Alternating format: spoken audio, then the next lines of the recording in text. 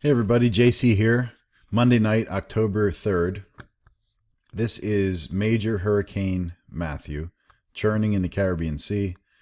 It is about to pass through the windward passage of the Greater Antilles, causing great disruption for eastern Cuba, Haiti, the Bahamas, eastern Jamaica. Tons of rainfall here, lots of mudslides, double-digit rainfall amounts. I've seen estimates of 20 to 30 plus inches of rainfall, which is absolutely devastating with that mountainous terrain. Also, you would have flooding on the southern coast of Hispaniola. You would have flooding on the northern coast of Jamaica. So a historic event is unfolding for this area over the next 24 to 48 hours. Once the system gets up over the Bahamas, it'll then track dangerously close to the southeast U.S. coast, possibly making landfall before heading northward into our latitudes. Now, let me show you 250 millibars, which is going way up, and this is where you see the outflow present on satellite imagery. The storm itself is rotating cyclonically, but at 250 millibars, you have a general anticyclonic motion where you see those spiral clouds go spin opposite to the storm in the middle. It's kind of cool looking, but this is the overall envelope of this system, and that is what will be moving northward through the windward passage. Now, I've made a map which contains 3 phases of forecasting periods for Matthew. The first is through the windward passage into the Bahamas, which is high in confidence. The second phase is the medium range forecasting period for Matthew. And there is decreased confidence, but increasing confidence. And therefore, the difference in track here is only about 100 to 150 miles wide. And, the difference in that track can mean landfall for the southeast U.S. coast or a storm just offshore. Either way, eastern Florida through the Outer Banks are most likely going to feel impact from this storm, whether primary landfall or just offshore of a solution. That includes your typical high winds, dangerous winds, coastal flooding, heavy rainfall, everything that comes with a landfalling or coastal grazing tropical system. The third phase is the long-range forecasting period for Matthew, which is north of this 35 degree latitude, and we still don't know what it's going to do up here. We'll probably have a very good idea come Wednesday night, but for now it's just too uncertain, and for that reason I have a track between A and B at these latitudes. Now, most models today trended towards a solution like A. The Yuki, the GFS, the JMA, almost every model today at 12Z trended towards something like A, except for the Euro. The Euro pulled a B. And the most recent run of the GFS, which was just about an hour ago, maybe 2 hours ago, also took steps towards B. Now, the main reason why B could happen is if the storm remains slower.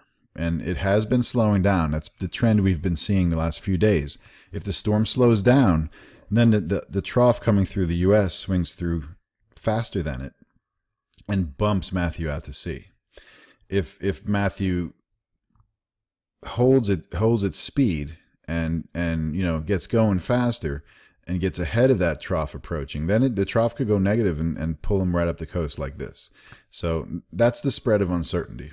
Now, I'm going to show you the 12Z GFS today, just to show you the main synoptic players. So you have a big North Atlantic trough here.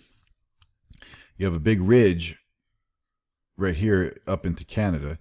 Here's the U.S. trough.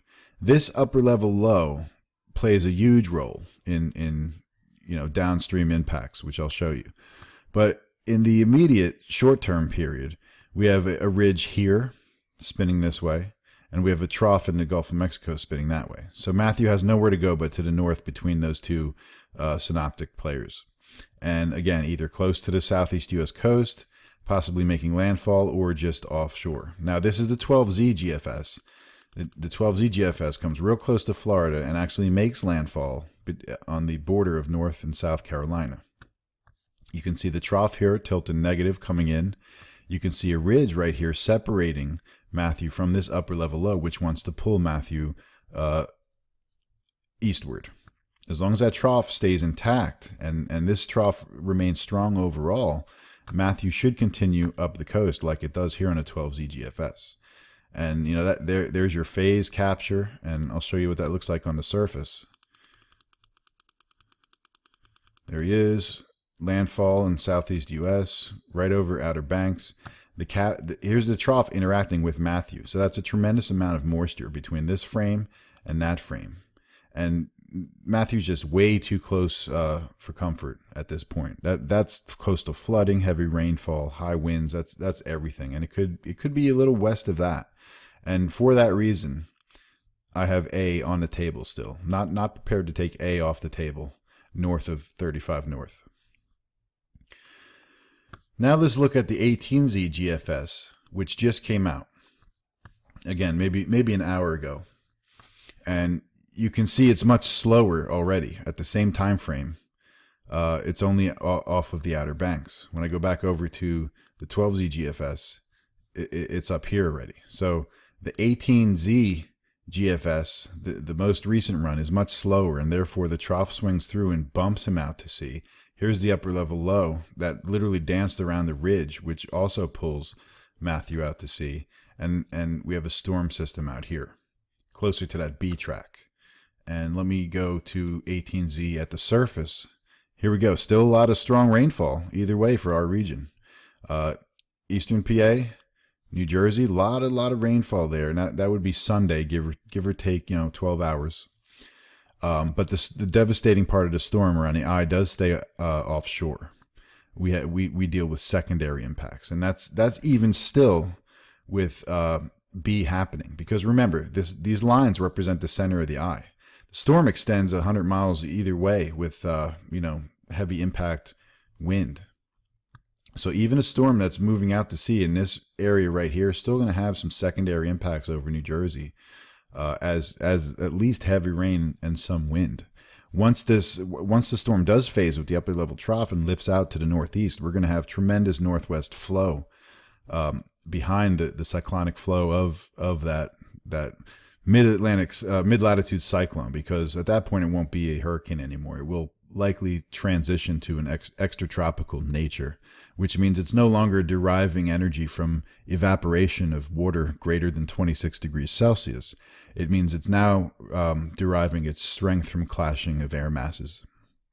So once that happens, that's a major storm for Maine, Nova Scotia, and this area up here. So the entire East Coast should remain on alert, okay? Southeast U.S., a little more so right now than the mid-Atlantic and Northeast, because we don't know if it's going to curve around like this or continue that way. This is where we are right now. So I would recommend just having a hurricane plan in place. You should have that in place anyway. Know what your evacuation route is if you have to do that someday.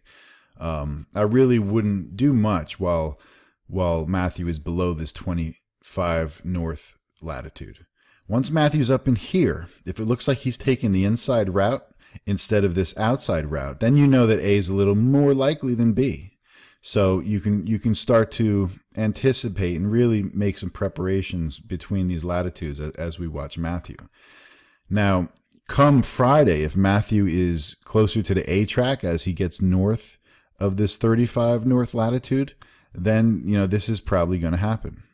If he's out here, or hooking out this way, then B is probably going to happen, and we'll be spared the main primary impacts from Matthew, but again, some outer fringe impacts in the form of rain, moderate winds, moderate coastal flooding. It'll be the lesser scenario of possibilities. Again, that's where we are right now. The nightly updates will continue right now for tracking and educational purposes only. Alarms will not be sounded until Thursday night at the earliest, because there's that much uncertainty up here. And hopefully Thursday night I'm telling everybody that, hey, this is gonna go out this way like B. Hopefully I'm not telling you that A is happening, and that's where I'm at. So everybody have a great night, and please be safe.